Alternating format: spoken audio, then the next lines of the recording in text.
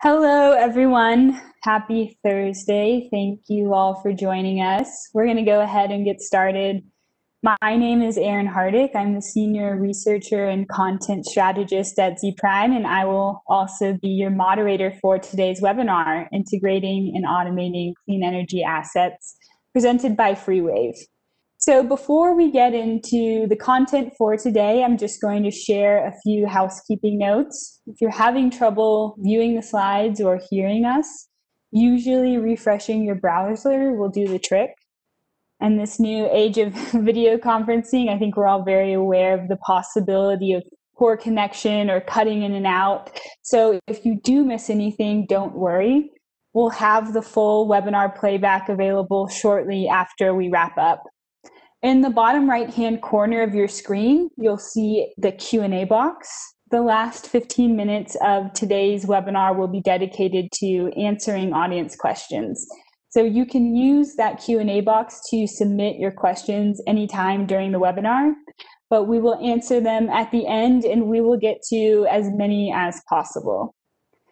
So now on to today's topic and speakers. Clean energy assets drive the energy transition as they continue to pop up on the grid. Utilities and energy companies are now faced with the challenge of integrating and automating these assets to maintain reliability and affordability for their customers. Industrial IoT devices and wireless networks create the visibility and control needed to integrate, automate, and monitor distributed clean energy assets. Without distributed IoT networks, these assets can't really achieve their full potential and propel grid transformation.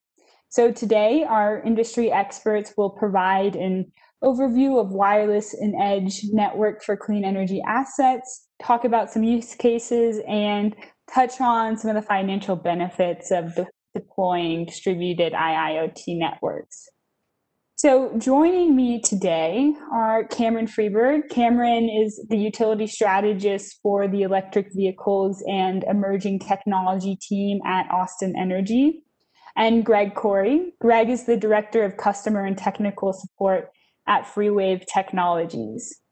Austin Energy is a community-owned utility. They are a not-for-profit enterprise of the city of Austin. In 2019, they served a total of 496,000 customers. They've set a goal to reach 100% carbon-free generation by 2035, and in 2019, their renewable energy load offset reached 39%. FreeWave Technologies is a 27-year leader in long-range industrial machine-to-machine wireless solutions. FreeWave has helped thousands of customers achieve reliable connectivity for data telemetry and command and control in some of the most challenging, remote, and rugged environments in the world. Today, they are transforming the extreme edge of operations and the proliferation of smart devices within it into a connected part of the enterprise with an ecosystem of solutions evolved for IIoT.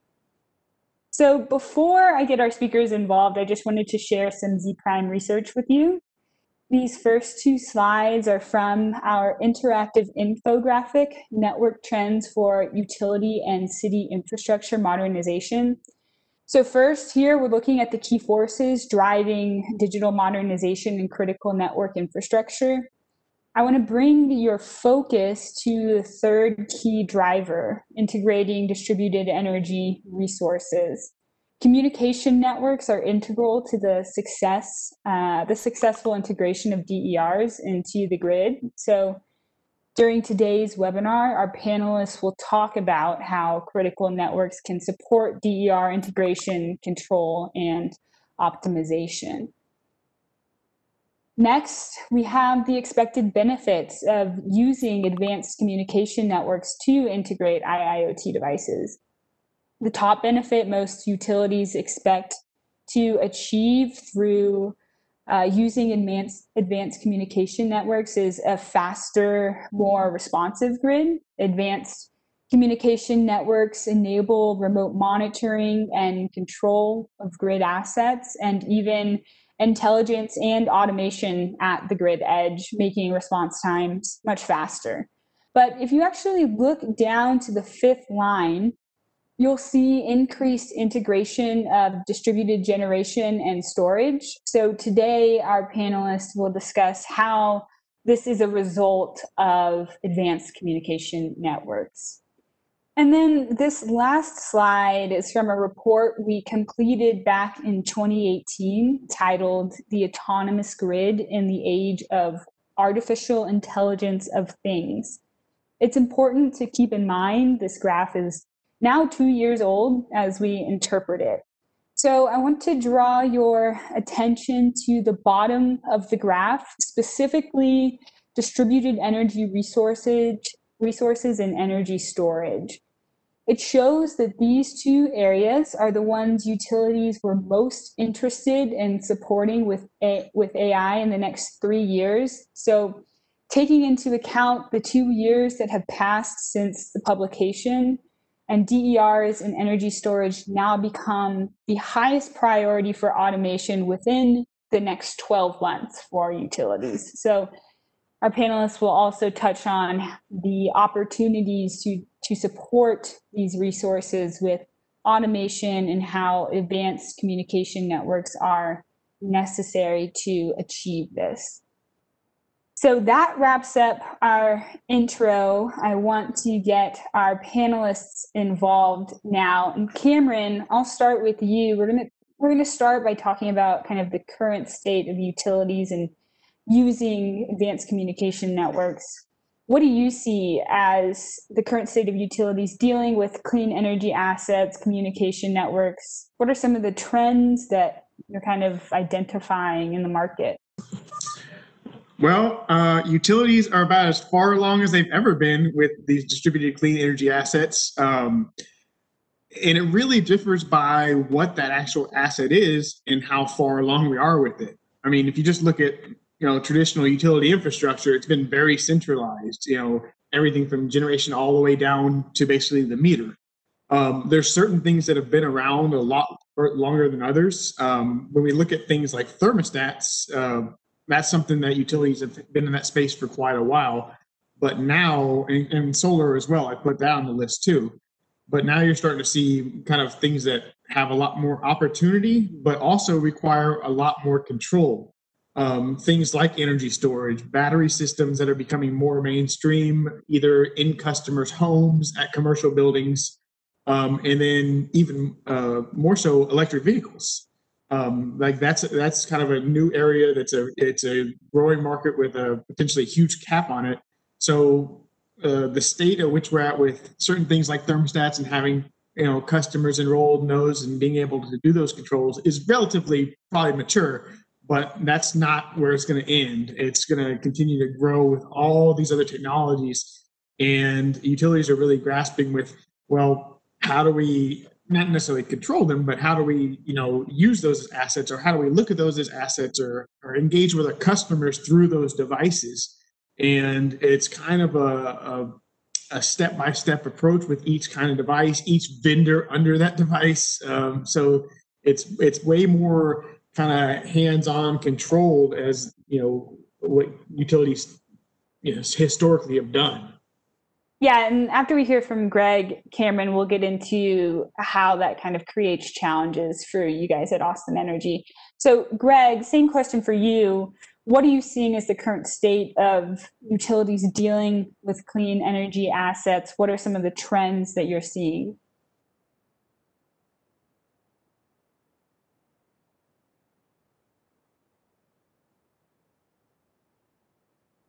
And Greg, you're on mute. Let me unmute myself. Is that better there? Yes. Okay. Let me start over again here. Here at FreeWave, we've been able to ride the wave of renewables that we've seen over the past couple years. So there's been strong programs in place at the federal, state, and also corporate level that are incentivizing the creation of renewable energy projects. And when we have more distributed power generation, we have a need for communication infrastructure that differs from what you would normally see with centralized power generation. FreeWave has a lot of experience in monitoring and controlling remote assets for the fossil fuels industry. Working in the oil and gas world, we don't really have a choice where a wellhead might be that we need to monitor for production. So it's interesting coming from the fossil fuel side, how we're seeing this kind of decentralization of renewables, where we're applying a lot of the technologies that we've traditionally used in oil and gas to now monitor these renewable power generation assets that are spread over, larger geographic areas. And so, Cameron, back to you about how the current state of the market has created, the changes going on has created challenges. What are some of the current challenges Austin Energy faces in the growing number of clean energy assets coming onto the grid? I'll kind of start with a little bit of a what's the opportunity for us, and then before the challenge, make it a little bit sunny first before I bring some cloudiness into it. So one of the opportunities for that is, since we're now getting out of that kind of like centralized area, we're starting to be able to have more interactions and have more specific programs with our direct customers. I mean, if you just look historically what interactions between a customer and a utility probably look like, it's probably either setting up an account, reporting an outage, or paying a bill. So not necessarily the most positive interactions sometimes. So now having programs that are kind of tailored towards things that customers are actually interested in now, whether it be renewables or sustainability or energy efficiency and saving money on bills, that's kind of one of the huge opportunities for it. The challenge within that comes from, I'd say, first of all, is interoperability. So if we're trying to either do utility programs that, let's just use thermostats, for example, where it's really about, reducing load and using thermostats or some other device for reducing that load. Well, you have to have some sort of communication point to that device.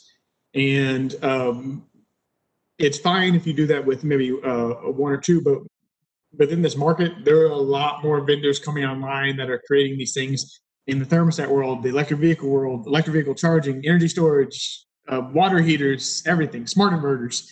And so how do you not have it where you're having to control this series of devices through 50 different kind of portals, through closed standards that might be that get you in like things like vendor lock-in, things like that. So how do you have kind of a centralized platform for controlling all these devices, and how do you have a centralized platform for sending messaging to customers, reporting, all of that kind of stuff? So interoperability is definitely one of those areas that's kind of challenging. The other is just from again, traditional utility operations is we owned everything for a while, or bought into it. Now with these assets, a lot of them are customer owned and customer sited. So how do you make that connection point with customers, become a trusted resource to work with them on it? So it's just completely different operationally from an ownership method, from kind of centralized to decentralized, and then working with the vendor and the OEM community and how to maintain open standards and we can do things in aggregate now, as opposed to having to go across 1,000 different platforms. So it's not just like little changes, it's significant changes to the business model and how utilities kind of run the grid. Yeah, I mean, and that's and now we're looking at things that we can be more reactive to. So it's not just now necessarily, I mean, yes, matching generation with load, but now having this kind of second tier of management from the device level. And then when you get into things like energy storage, which I think we're going to go into in a little bit, what that opportunity presents, and then huge loads like electric vehicles, especially medium and heavy duty electric vehicles, and what that looks like. So there's just a lot more opportunity out there. It's just finding those levers to get to those devices, to get to those customers, to be able to take advantage of that, or increase value on the grid for customers. Thanks, Cameron. Greg, you mentioned the transition from centralized to decentralized. One thing that you talked about when we were preparing for this webinar was how decentralized generation is now covering a larger geographic area. Can you talk about how that creates further challenges in having these resources cover a lot more space? Yeah, absolutely. So these renewable projects pose a series of challenges at every point in the implementation. You don't get to choose based upon the location where a solar panel or a wind turbine should go based on convenience, right? It's based upon the environmental positioning. So that presents a number of challenges. I mean, even just constructing the site, right? Using local labor, maybe it's a remote location. And those challenges carry on through when we talk about communications infrastructure for some of these locations. Some of them may have transmission lines. Obviously, we have to find a way to transfer the power, but there may not be fiber communication lines to the location. It could be underserved by the cellular market for coverage there. So solving that communications infrastructure has been a driver of FreeWave solutions for the renewables market there. And those challenges, vary depending upon the location, but it's all about how we can get data to and from those locations. And when we talk about the actual data from these assets, it's controlling load balancing, so turning things on and off. It's monitoring processes remotely to make sure they're efficient. And also speaking to the security side that you brought up in the diagram earlier, site security is an issue. So we don't have a centralized location where there's somebody on site at all times. With these remote locations, how can we get video off of that site in order to protect that asset? Because there might not be personnel on site 24/7. So all of these challenges directly affect the communication networks that we implement and develop for these types of distributed architectures. When you talk about the various types of locations, are you referring to like very remote areas, so say like a rural cooperative serving a very dispersed rural area versus like a utility that serves a city where there's a lot of infrastructure? Is that what you mean by different types of locations? Yeah, the differences in geography. There are some sites in rural Arizona for solar that are essentially in the middle of nowhere. And then there might be assets closer to town, like here in Boulder, Colorado, there's a wind turbine farm, that's pretty close to city limits there. So those types of challenges in that it could be close to an urban area where there might be infrastructure that you can leverage, or it could be in the middle of nowhere. Thanks, Greg.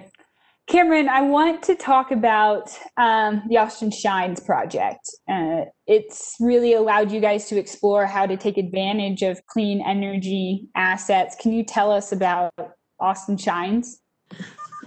Sure. I'll try and talk about a 3.5-year project in under 5 minutes. So let me dive into that quickly.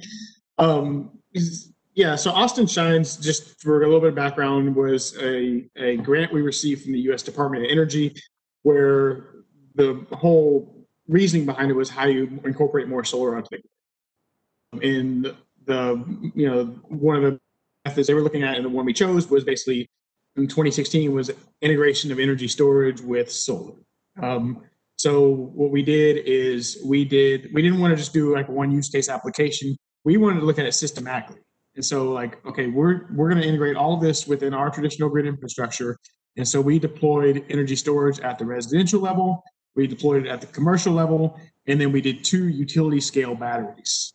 So with solar, smart inverters, and actually connected into our systems. And I will, from the grid scale application, I just want to kind of throw it out as when we're looking at large scale batteries that are out there in the public, We did 2 use cases, one within our substation, and then one was actually in a neighborhood. I can't stress the amount of vetting that has to go into placing a battery in the middle of a neighborhood. So just a fun caveat for anybody looking to place a battery in a neighborhood. There are a lot of layers involved to that. So Austin Shines was really meant to look at how we can both take advantage of these kind of assets that are out there, particularly energy storage. And the first thing with basically taking advantage of all these distributed assets is how do you derive value from it?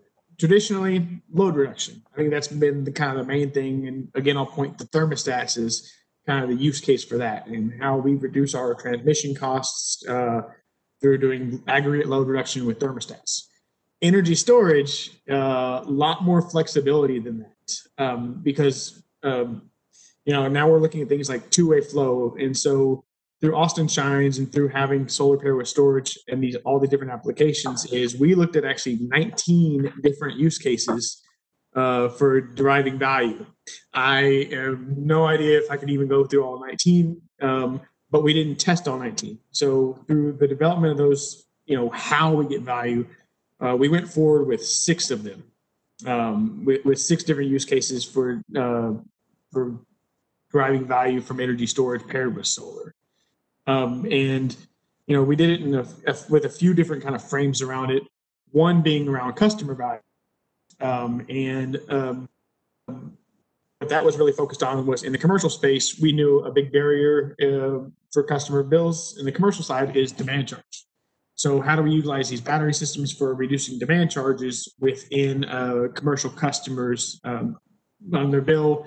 How do we kind of maximize both the amount of power coming out of these batteries as well as the duration to make sure that that demand charge is reduced actually in a month, because you can discharge a battery at full capacity, reduce the demand on a building for about 2 hours, but that's not going to cut down the demand charge, because then at 2 hours and 1 minute, okay, well, all that power comes back on. So it's really there's a lot of thought that has to go into to making sure that kind of duration is there for it. We also wanted to look at things like grid reliability with the utility scale units. And then finally, the third area we looked at for driving value was on the economic side. So how do you use energy storage to do either energy arbitrage with real-time pricing? In August in Texas, the per megawatt price is not cheap, especially when it's 105 outside and you have peaker plants running up. So how do you tie potentially market data into these things too to take advantage of that? And I could go on for about another hour on Shines, but I kind of hope that might be a good first pass at it. No, that was great. And narrowing it down to kind of the 3 value streams, I think helps. So, Brad, over to you. What role do you see? I want to also talk about grid edge computing, which I mentioned in the introduction.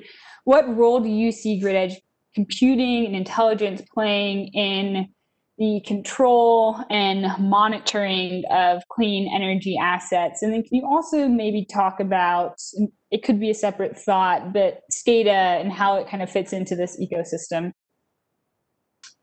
Yeah, absolutely. So, coming from a background in wireless hardware, I think what we've seen in the consumer space is what we're going to see in the industrial space.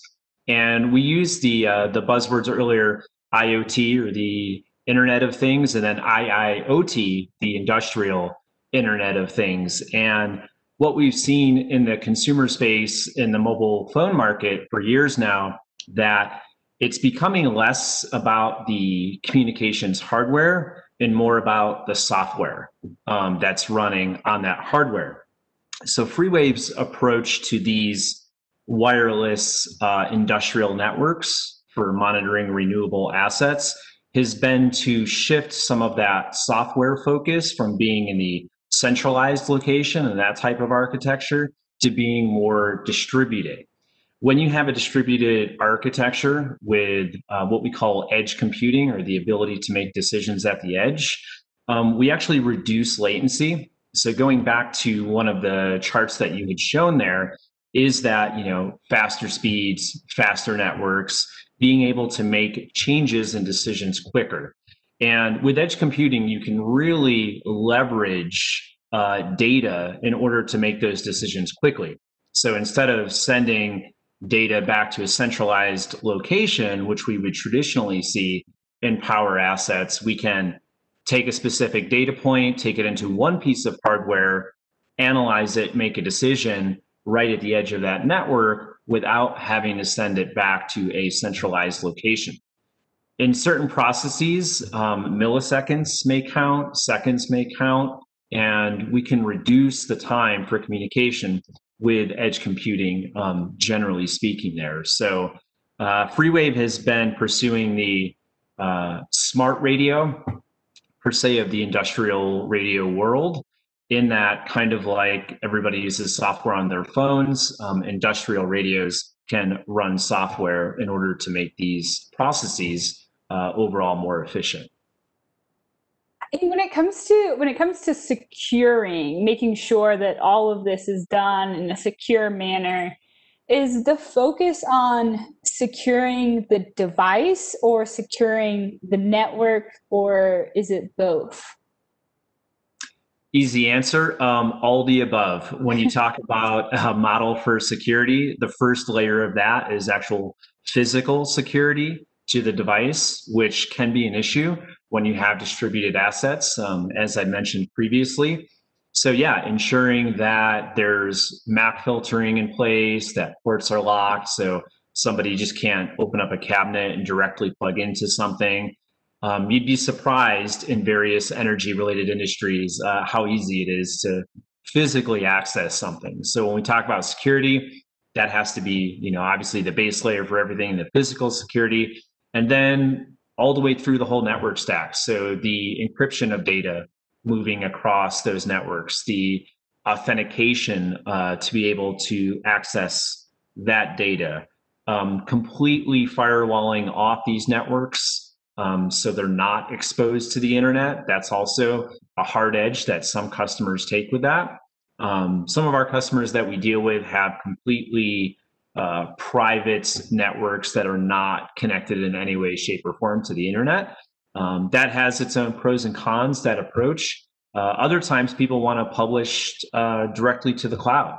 And those types of applications require specific, security procedures and different types of encryption to ensure those things are safe moving across the network.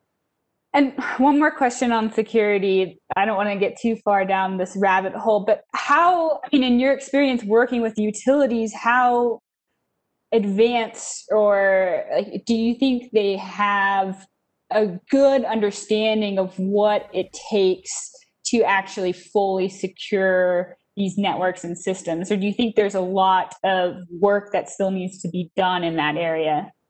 That's a really loaded question. So my overall answer is it could always be improved. So there are a number of regulations out there that govern cybersecurity when it comes to power generation, but not all of those are actually implemented in the correct way. People will cut corners. Security is always a trade-off with usability. So sometimes making something secure makes it much more difficult to use. And that's where we see people start to become more lax on security, is because of the usability implications of it. They want something that's easy to access, that any one of their technicians can work with.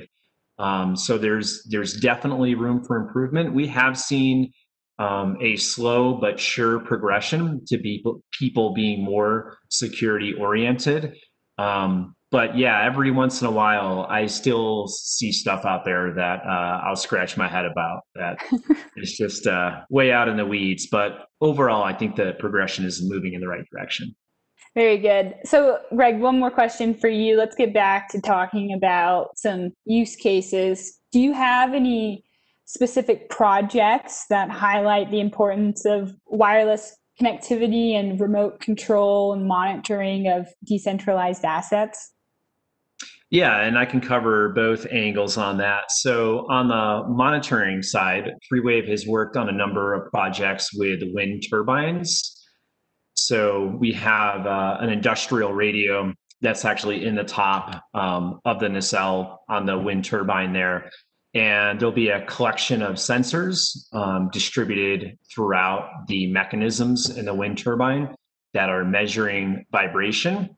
And the FreeWave radio will be collecting that data and then transmitting that over a long range back to a centralized location for analysis. And that data is being used for predictive maintenance. So if there's a specific vibration that's being seen in part of the wind turbine, that could indicate that a mechanical failure is imminent and to take corrective action. And there are a number of different actions you can take based upon that data. If it's low in the wind season, you might be able to ride it out, until you can get something on site to address that. If it's something that's super critical to the function of the mechanical drive system there, maybe you turn that asset off before creating a problem. With wind turbines, the maintenance can be incredibly expensive to do work. Sometimes you have to actually drop the blades from the turbine to the ground in order to do work. So we've seen bills for just getting cranes on site in the six-figure range just to be able to address some of these issues. So through the use of data, if we can crunch those numbers and prevent these maintenance issues from becoming significant headaches, there's a huge return on investment there. So that continuous monitoring is very important, and that has a real world value proposition to it. On the control side, we've worked in applications for load balancing. I worked on a project for demand response load balancing in a very hot region of the US with air conditioning units. So there wasn't existing, we'll say, operator infrastructure to support that data. So we designed a solution that monitored the temperature of these air conditioning units, and we were able to balance, with the temperature inside versus turning these air conditioners on and off for load balancing there. In hot regions of the US, if you lose power for a significant amount of time, that actually becomes a health and safety issue, especially in assisted living facilities or other, at-risk communities where, if it's above 100 degrees, that could pose a threat to residents there. So we worked on a project where we were reading the temperature and then doing corrective load balancing, but only for very short intervals in order to keep those homes cool despite the load balancing. And Cameron, that's something that you guys at Austin Energy must face. You serve Texas, one of the hottest regions of the United States. You mentioned, in the summer, everybody needs their air conditioning. How does Austin Energy think about this problem? Well, first of all, when Greg was talking about cybersecurity and utilities room for improvements and lacks, he was not talking about Austin Energy. We are fantastic over here. So disclaimer. No, for things like demand response in controlling thermostats, I mean, that's the good news is, when we have demand response programs, and especially all tied around, air conditioning and thermostats, when that load's going to be there. It's not a deep science to know that from June to September, it's going to be very hot here, especially in the middle of the afternoon, and that's when you curtail thermostats.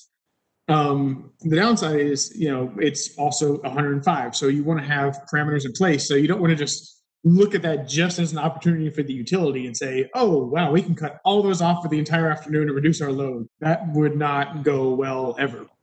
So, doing things like 15-minute intervals of curtailing these thermostats or even maybe staggering devices so you're not doing everything at once for long durations. And then most importantly is giving customers the ability to opt out. So if they're enrolled in these programs, 9 times out of 10, they might either be more than okay with it, or like me, I don't even notice when they curtail I've been enrolled in the our demand response programs and thermostats for years now, and I don't even notice it. But there might be some times, like, whether you might have like an elderly relative staying with you, or something like that, where heat is actually an issue, and so the ability to opt out is balancing that utility value with customer value, because they're the same thing. I mean, and so if you don't have those kind of abilities for folks to either opt out or ways to thoughtfully stagger those kinds of events, then they're not all inclusive. Yeah, thank you, Cameron. So Greg, we'll go back to you. You've mentioned kind of throughout this conversation the different types of communication technologies. Can you talk more in depth about those, the different types, and how utilities can leverage them? Yeah, absolutely. So we'll stick with the wireless topic because that's my area of expertise. So in the absence of hardwire infrastructure, there's several different wireless technologies that providers can use. So obviously there's the big one, cellular, which a lot of us take for granted nowadays, given the proliferation of towers in areas that we inhabit. But it should also be noted that I do deal with assets where there is not cell coverage, and there's not great incentive for a cellular provider to put coverage out there because there's just not enough customers. So there's cellular, there's microwave, there's long range unlicensed radios like FreeWave manufacturers, and then there's also licensed radios that generally allow for greater range, but much slower data rates. There's no one size fits all solution when it comes to wireless. There's a right tool for a right type of job. And the trade-off with these different types of technologies is usually ongoing cost. So do you own the network? Yes or no? There are some companies that are okay carrying a monthly data cost for cellular services. And then there's other companies that prefer to invest in the capital equipment and then own the network there. So that's a big difference. Is it service provided, or is it something that you actually own? When you go to microwave, that obviously allows for very high data rates, but it requires a very clear line of sight. When we talk about something that's high frequency, we think about two laser beams kind of pointed at each other, and you have to have absolutely no obstructions in order to have that link function. When we get down to the more remote assets that FreeWave specializes in, maybe it's not a perfect line of sight, this specific communication link. Maybe there's some rolling terrain or some trees or things like that. And that's where lower frequencies come into play, because they travel better through signal path obstructions. And the general trade-off is you can go fast or you can go far. So when we talk about longer range communication links that are partially obstructed, we're not going to get the same data rates that we would if we were serving our home Wi-Fi. But for a lot of these applications, the data is actually pretty small. We're looking at the temperature of something. We're looking at voltage. We're turning something on and off.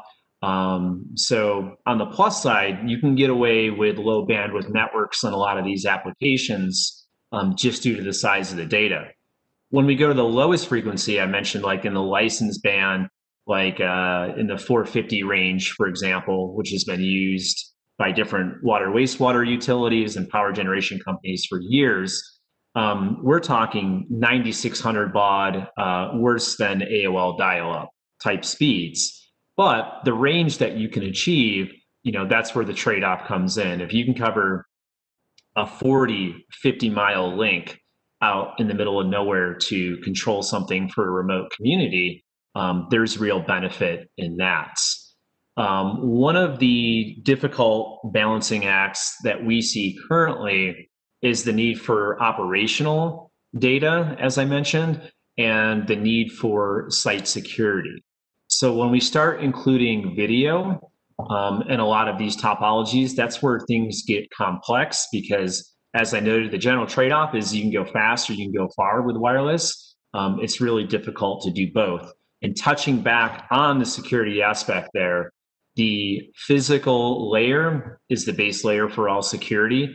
And a lot of these remote sites need to be monitored in case there is an incident. Great, thank you, Greg. And Cameron, I want to close out our conversation talking about automation. You've mentioned you think that there are, a lot of opportunities for utilities to leverage automation and kind of connecting all of this data that is coming in from these decentralized assets. Tell me about that and what you think the opportunities are.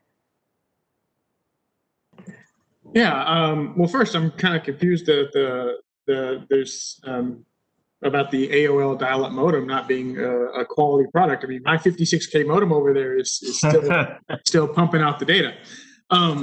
Yeah, no, there's like, as far as like the data coming in, like Aaron, you pointed out earlier, as far as like the assurances that we have with air conditioning being on in Texas and how you run programs for that, right?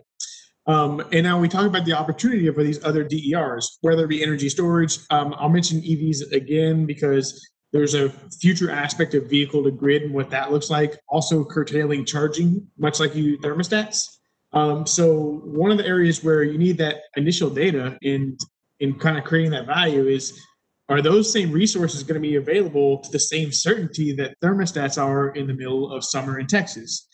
That's not something we know yet. So it's kind of that first layer is you want to make the business case for going forward with a lot of these things, but first you need the data to kind of justify those. So it's not just it's that layer of data for getting it.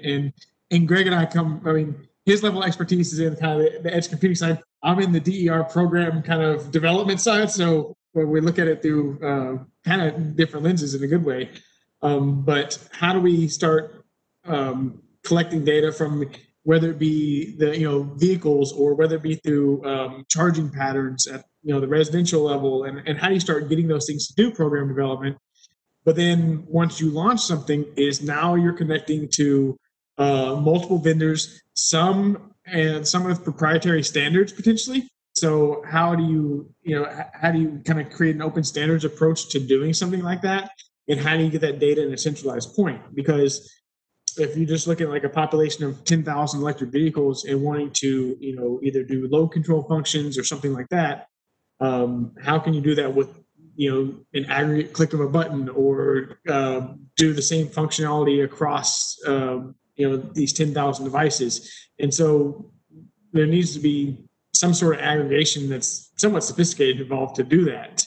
The access to that data is important all the way from program development through to actually run an inclusive and successful DER program. Thanks, Cameron. So we're about to get into our Q&A. I see that some people have already submitted questions. We'll get to those in a second. But if you have a question for our panelists, go ahead and use that Q&A box in the bottom right-hand corner of your screen to submit it. So Greg, I will have you start with any closing thoughts you may have before we get into those audience questions. Yeah, I guess in closing, I'm not going to use the word synergy. I'm not going to do that, but how we put all of these different things together, and that kind of leads into one of the questions I see here in the chat room. So, the next challenge is, how do we take all this data, protect it, and put it in a location where it can be accessed seamlessly by people who need to view that data? And how do we ensure that all these different types of wireless systems can interoperate, as well as the protocols they're using? So I guess in essence, the closing in this, and the next open-ended question is, how do we break down all these different silos that we're talking about to have one seamless system from end to end? That's the next challenge. Thanks, Greg. And Cameron, any closing thoughts before we get into Q&A? No, it's the same thing that Greg just mentioned. It's we're kind of looking at that end piece is that one seamless system, and that's everything from interaction with customers to one thing we didn't really touch a whole lot on here is connecting to back end utility stuff. So that's one of the harder pieces to garner is like billing systems or metering infrastructure and how that whole DER environment connects to that back end stuff. I mean, that's one of the major challenges as well. So how do you have everything going from, interaction with the customer all the way back to automation with those types of software? So I don't think it's ever going to be perfect, but you'll just continually get better at building out that architecture. And utilities now expanding what their architecture is out into the DER world, to the customer world. Great. Okay. Now let's get to these questions. I see the one I think both of you were referring to. I'm going to wait to touch on that because let's get to some other topics before we get back to that topic. So we had one question come in, making me laugh. We are energy nerds, but not all of our customers are. How do you balance the need to garner participation with the need to keep it simple for the customer who simply wants to continue business as usual and not have to engage with the utility? Cameron, I think maybe you should start with that. Yes, I see that question is from a Mary Palmer. Sounds like a very bright and young go-getter that might work for a very well-renowned renewable energy program at a Central Texas utility. I'm just guessing here.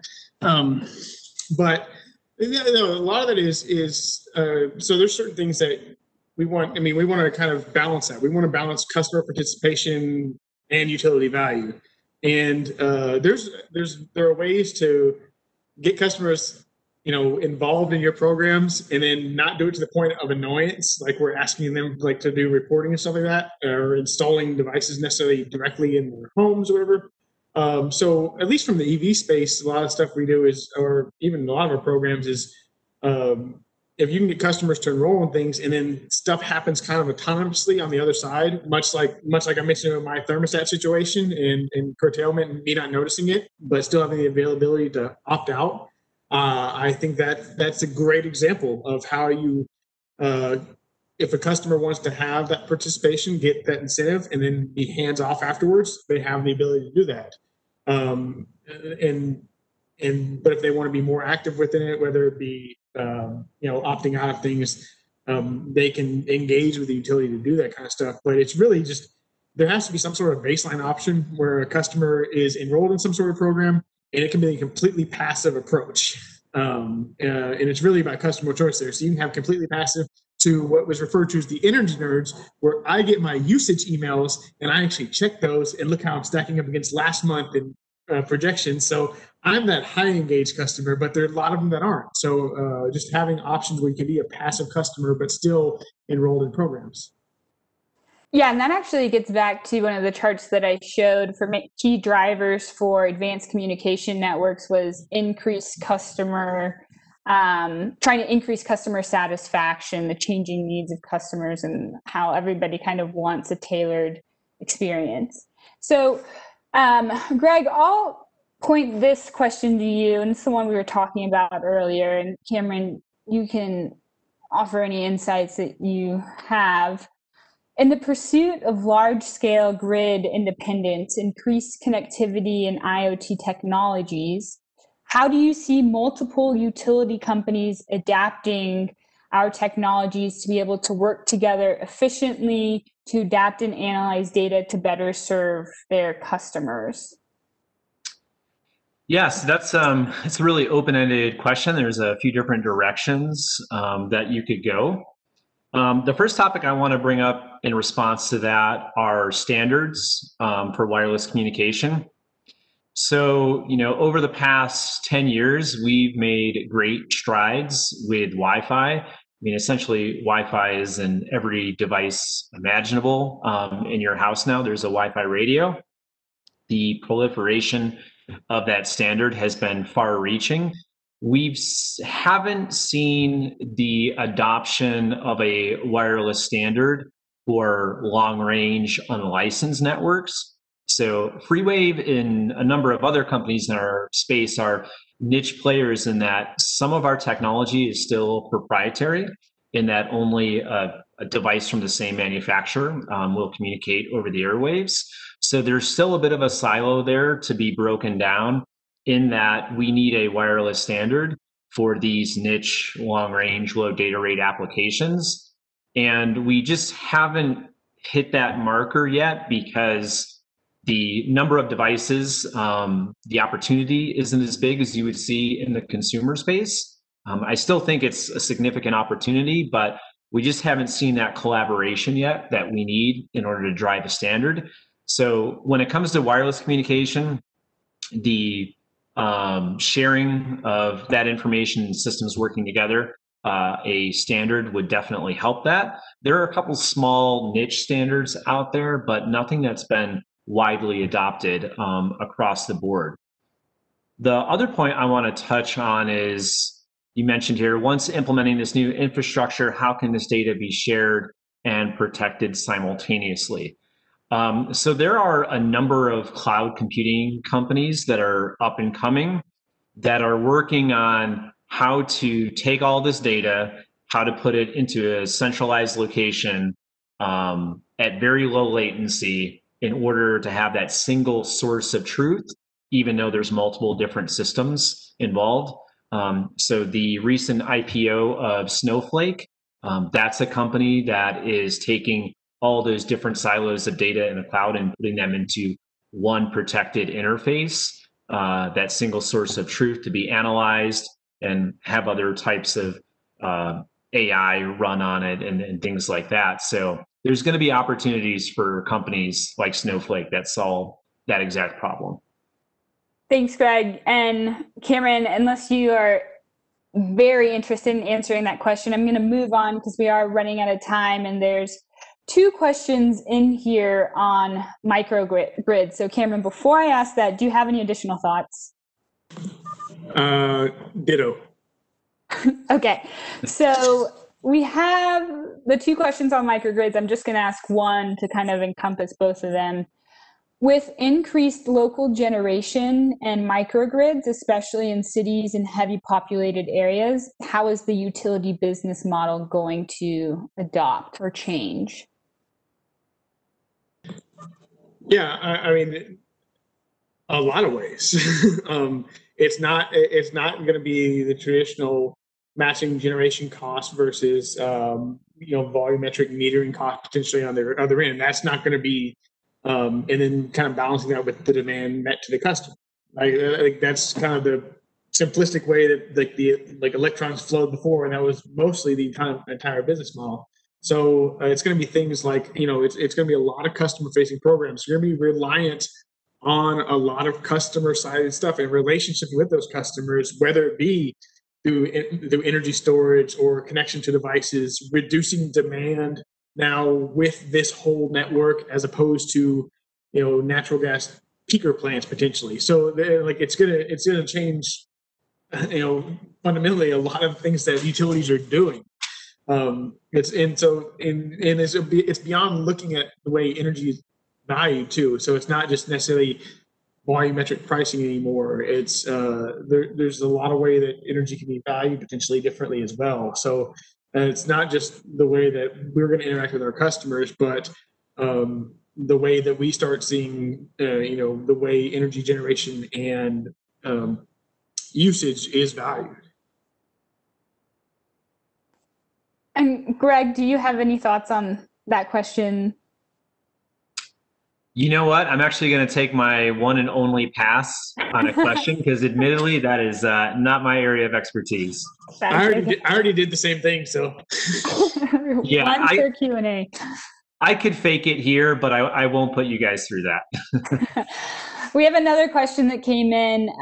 Have you seen a change in the relationship with customers either residential or commercial, due to the pandemic with more people spending time at home? Cameron, maybe you can answer that first. And Greg, I'm interested if you're seeing if you've had experience with the utilities having these changed interactions with, like lower late, that there's more people in the home, more people on the network, less ability to connect. Maybe you could offer some sort of perspective there. But Cameron, I'll start with you first. Yeah, I mean, of course, there's the things of like energy usage patterns and all that's changed with the commercial sector being not as full and now more people at home. So, of course, energy usage patterns have changed. But one of the biggest areas I kind of want to talk about is the way utilities are changing some of their operations. And we've spent an hour talking about like interactions with customers and how that's important. So we're in a pandemic. How do we adjust to that? And one of the areas I really want to give a nod to is, so we have a green building program at Austin Energy that does design kind of standards for green building as well as inspections. So things like virtual inspection processes that they're going through right now that achieve the same result, but allow us to still kind of make those interactions with our customers is something, it's very impressive and extremely important. So that's one of the worries was, with this, are we going to lose those connections with customers, or are we going to adapt and kind of even potentially make them better? Like now it might be more convenient, more flexible. So I think, with all the things bad right now in the world, there's a few kind of rays of sunshine as far as operational improvements here and there. And I think that's one of them.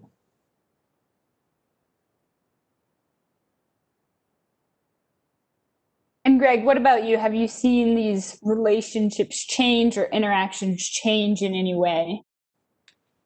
Yeah, speaking about operational improvements, it's funny, like the technology, that we're using to host this webinar, like this is not something that came out yesterday. Like this technology has been around for a long time, but I feel like the pandemic has really pushed us to leverage these communication tools that we've had available, but we've just been lazy about, because I'll jump on a plane to go visit a customer or fix something, because it was just easier sometimes to do it that way. But now we're really forced to use these collaborative tools online like we've been using. And how that's changed FreeWave's business is, I talked about having the right tool for the right type of job and wireless connectivity. It's kind of heightened the importance of last mile connectivity that FreeWave networks offer. So, we're doing like, yesterday I was doing a Microsoft team meeting with somebody in Houston for somebody that was on a hotspot in North Dakota that was remoted into something 10 miles like out into the middle of nowhere. And we were all doing that through different communication links in this overall system. So FreeWave has always had that last mile of connectivity covered, but now with the pandemic, I feel like we're really efficiently collaborating kind of in the virtual world and looking at these remote assets in order to solve problems. Yeah, absolutely. So that actually brings us to the top of the hour. We are out of time. Thank you everyone who submitted questions for the Q&A. And thank you, Greg, for sharing your insights with us today. You're welcome. Thanks for having me. And thank you, Cameron. We appreciate you. Anytime. Thank you, Aaron. And thank you everyone who attended. As I mentioned at the beginning of the webinar, if you missed anything, don't worry. We will have the full replay available to you, and we'll email it out as soon as it's ready. We will see you all next time. Have a great day.